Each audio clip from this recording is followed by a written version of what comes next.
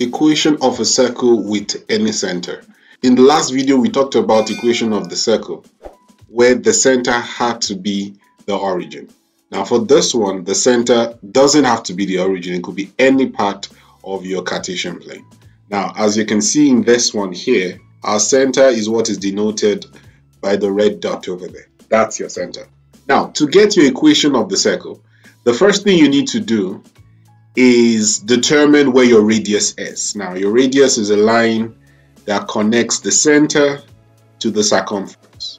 This radius, let's call this radius R. We have a point here on the circumference.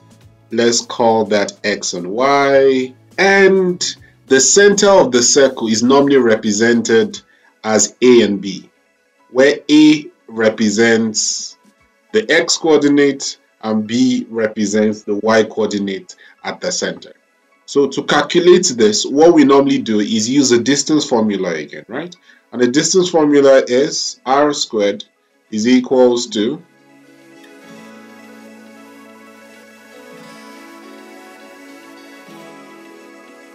and this distance formula here would be the equation that we use. Whenever you're trying to find the equation of a circle, but the center is not at the origin but any other coordinate, we normally use this formula over here. R squared is equals to X minus A squared plus Y minus B squared, where A and B represents the coordinates, the X and Y, right? The X and Y of the center. Yeah, wherever the center of your circle is, we always represent it as A and B. So let's try out an example.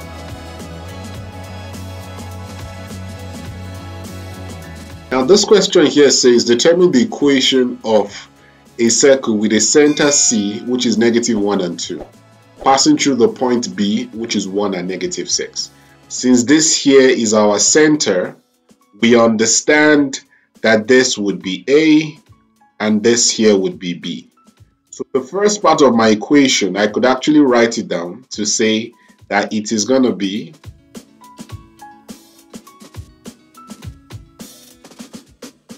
the equation of your circle looks like this. So as you can see, I'm replacing the value for A and replacing the value for B. So in turn, that will give you. Now we notice that we've done half of the work. We have our A and B, our equation is almost done. So the only thing that is missing is our R. Now, if you go back to the question, it tells us that it passes through this, our equation of the circle, passes through a point B, which is 1 and -6. So we can substitute 1 and -6 into the equation. So when we do that, this is what we get.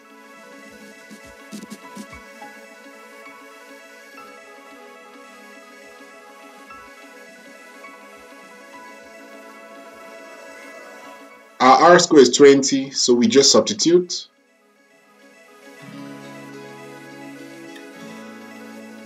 And this here would be the equation that they wanted us to get.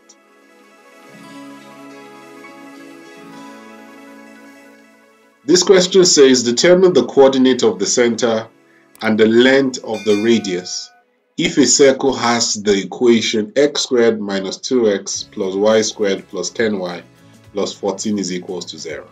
Now we understand that this equation doesn't look the way we want it to look. We always want an equation of a circle when the center is not at the origin to always look like this. And this, as you see, unfortunately doesn't look like that. Now the only way you can change it from here to this is by doing completing the square. The concept of completing the square is making your x and your y into perfect squares. Now a perfect square is a number that whenever you square root gives you a whole number. So a perfect square is something like 16. Now we understand that 16 can be written as 4 squared, so therefore we can say that that's a perfect square. So we literally want x squared minus 2x to look like this, which is a perfect square. The same thing also applies to y squared plus 10y. We want it to look like y minus b squared. So to complete the square, what we normally do is we add half b squared to both sides of the equals to sign. So we'll put half b squared on the left hand side, and we do the exact same thing of half b squared on the right hand side. And the b I'm talking about here is not the b that we have here.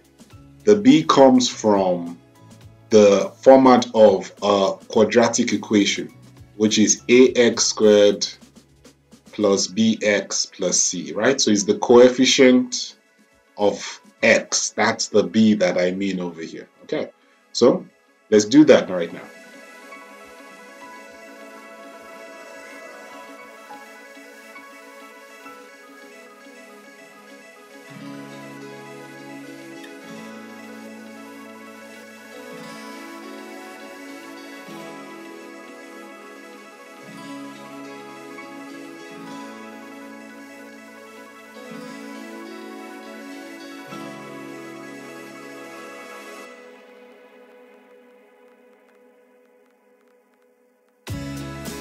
And looking at this here, you can see that we added 1 and 25 on the left hand side, and we did the exact same thing on the right hand side. So how it looks right now, for our x and our y, they are perfect squares.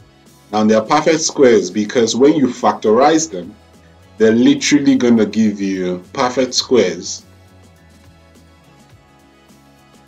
which is exactly what we want. On the right hand side, we just simplify. So this here would be the equation of your circle. Whenever you have questions that look like this and you need to change it into this, you always use completing the square. I hope this helps.